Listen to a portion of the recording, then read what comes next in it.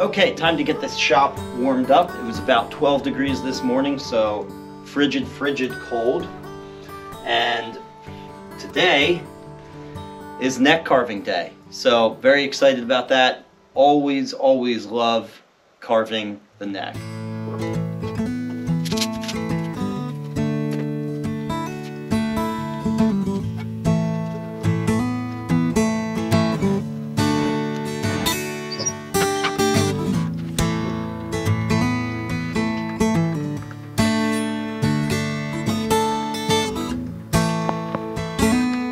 Alright, first things first, I can remove the cam clamps that were used to attach the fretboard to the neck blank.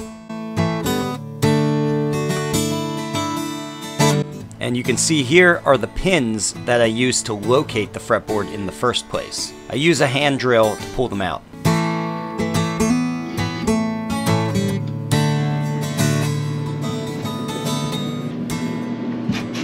Okay, let's get started with this. First, just bringing down the bulk of the material on the sides of the fretboard here. This is really like, I don't even consider this carving yet. I don't consider it carving until we're actually contouring the neck. So this is prep work. Doesn't mean it isn't fun though. Look at that. Gorgeous. It smells great too.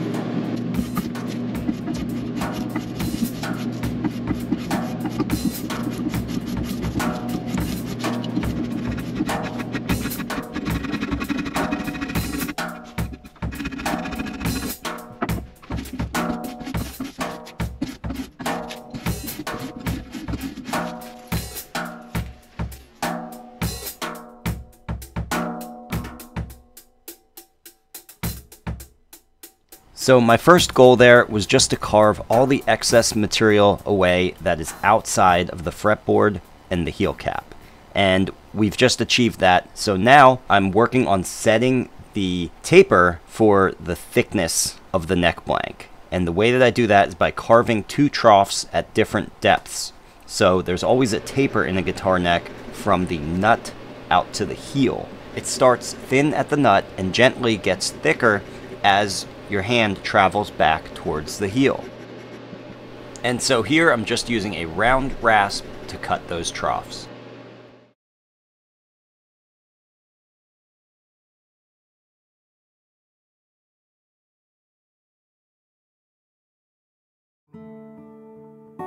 Before I start carving and contouring on the neck shaft, I'm going to do some preliminary shaping around the cheeks of the headstock and around the heel.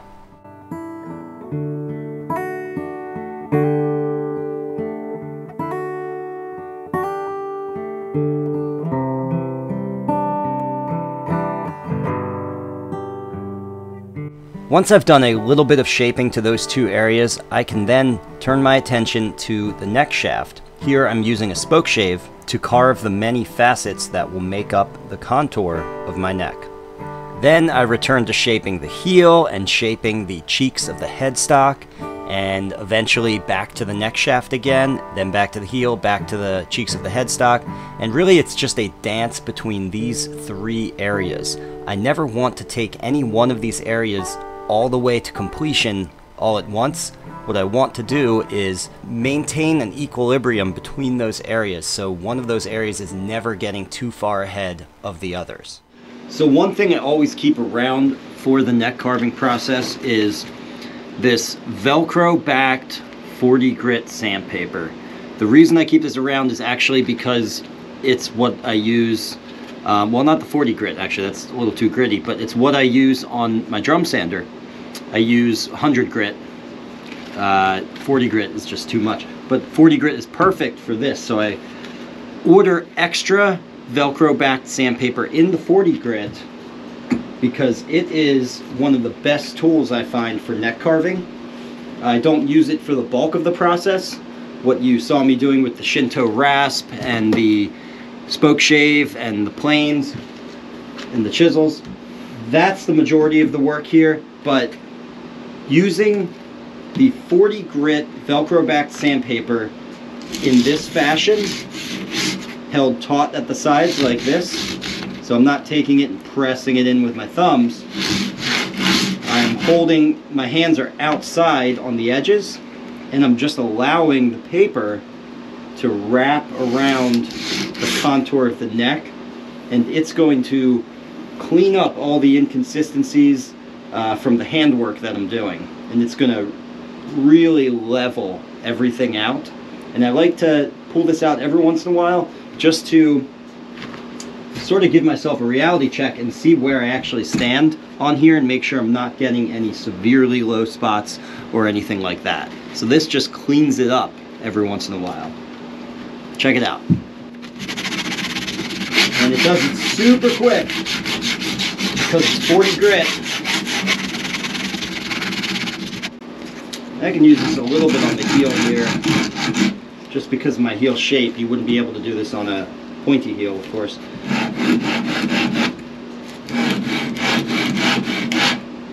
But if I do that too much, I'll get this little smiley face mark, this indentation from the paper, where the paper ends. I'll get that indentation at the bottom. So I don't spend too much time on the heel with this. This is mostly for the shaft.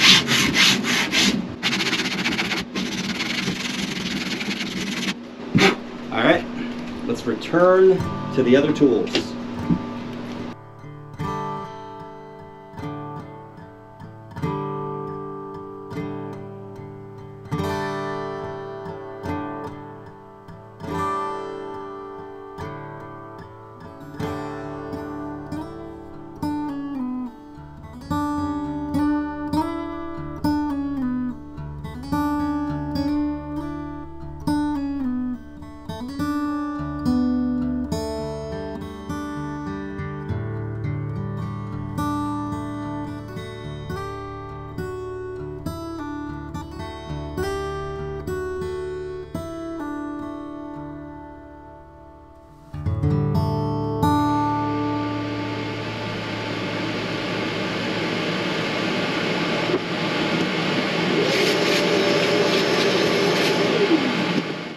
Before I attach the neck, I like to give a nice 220 grit sanding to the areas around the fretboard tongue and around the heel, since once the neck is attached, these areas will be more difficult to finish sand later on.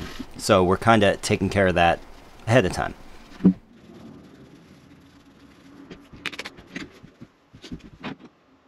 And now I can go ahead and spread the glue onto the fretboard tongue. There will be no glue in the joint itself because this is a mortise and tenon bolt-on neck joint.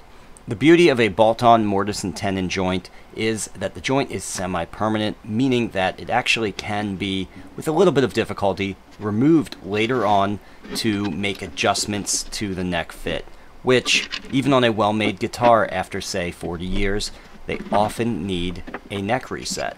Other joints that include glue in the joint itself are far more difficult to remove for a neck reset and often involve damage to the instrument itself during the removal process. This is why I believe personally that the bolt-on mortise and tenon really is the superior neck joint.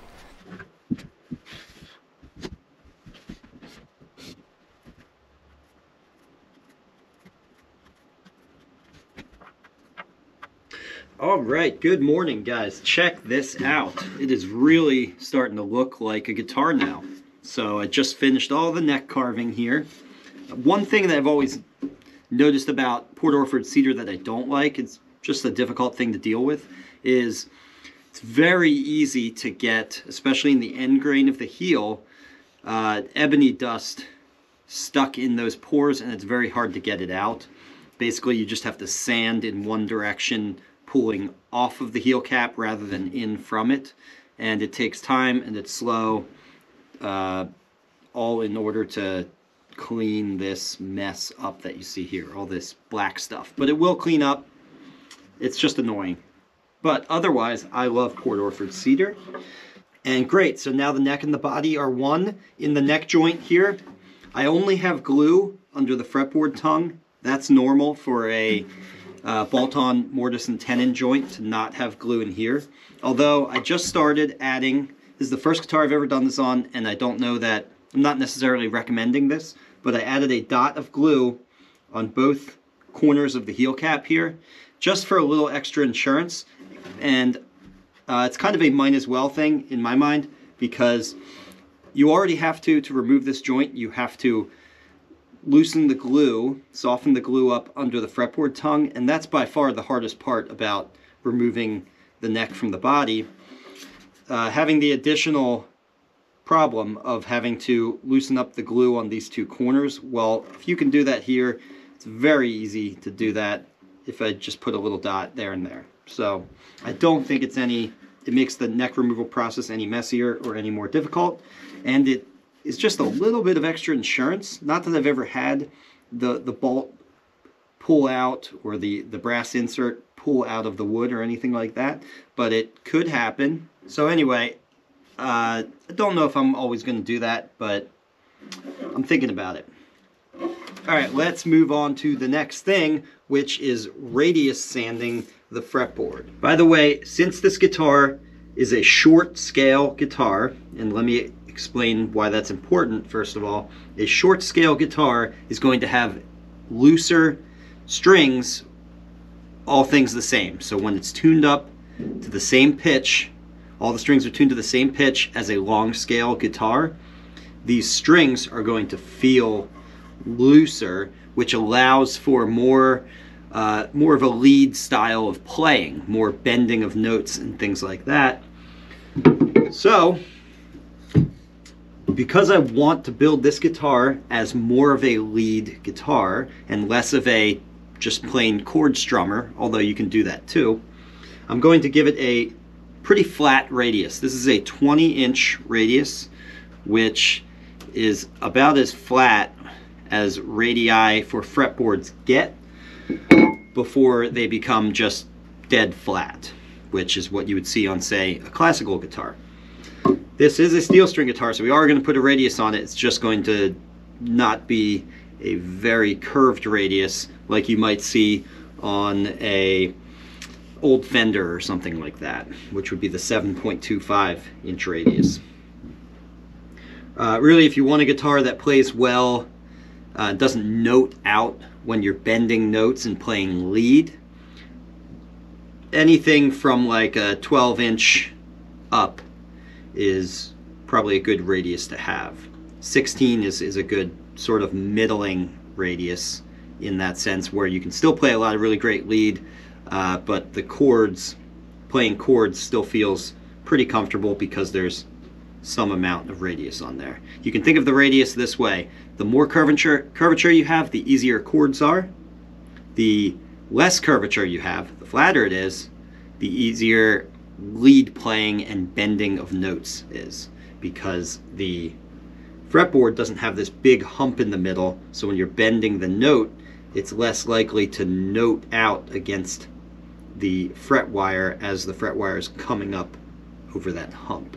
So once again, more curvature, easier chord playing, less curvature, better lead playing. We are going with less curvature, better lead playing. And that's the 20-inch radius.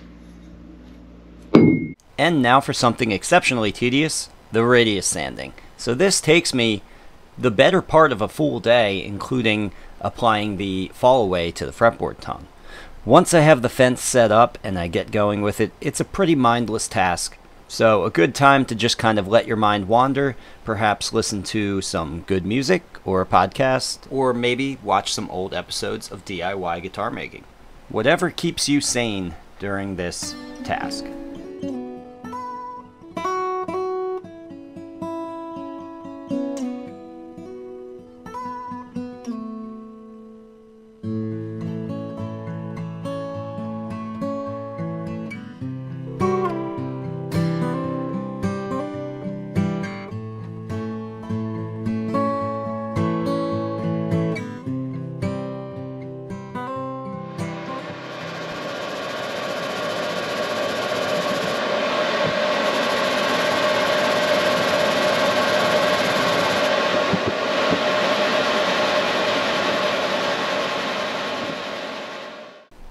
This is, by the way, what I mean by the fall away.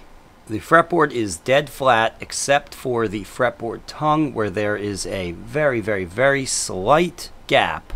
I can fit this 1/1000th of an inch feeler gauge underneath.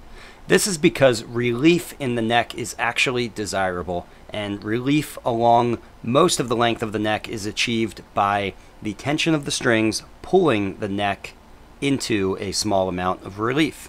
However, the fretboard tongue is not a part of the neck. It is not a part of that dynamic system. It is fastened securely to the sound box, so it cannot move.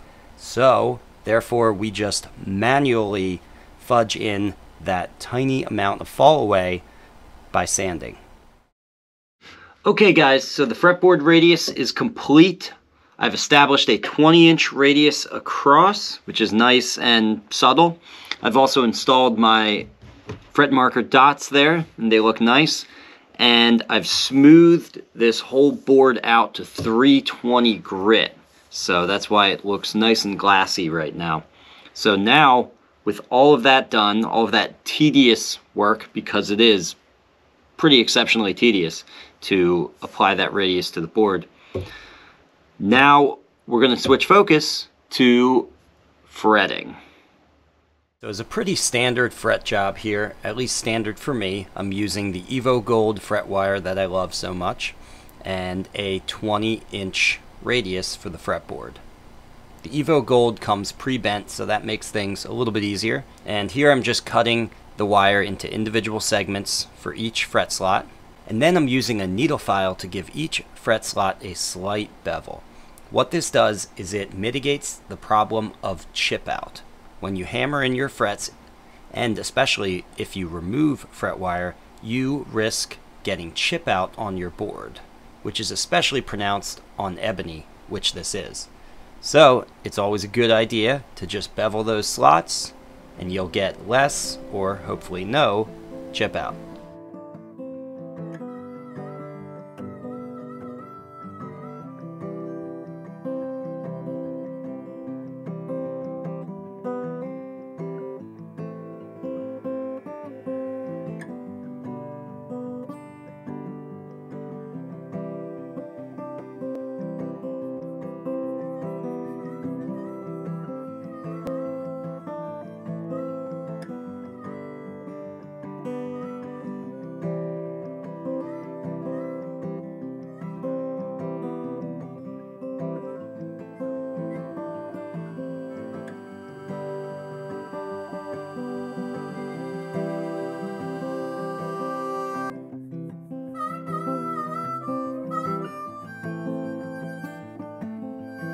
So I just finished the bevels here. This still feels pretty sharp, which is expected at this point.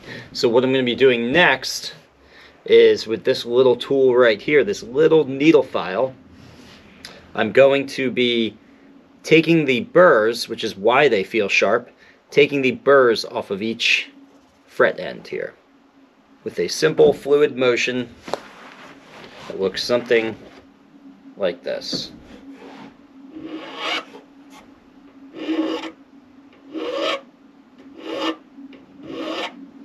There we go. That's one down. Let's do the rest.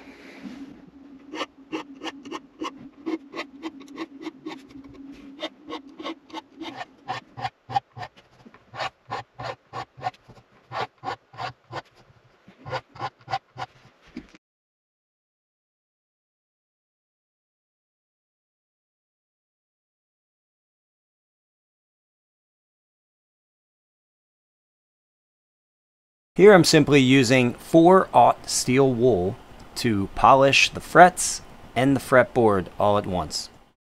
And this is where I'm going to leave you guys off until the next episode in this series on building guitar number 85. See you in the next one.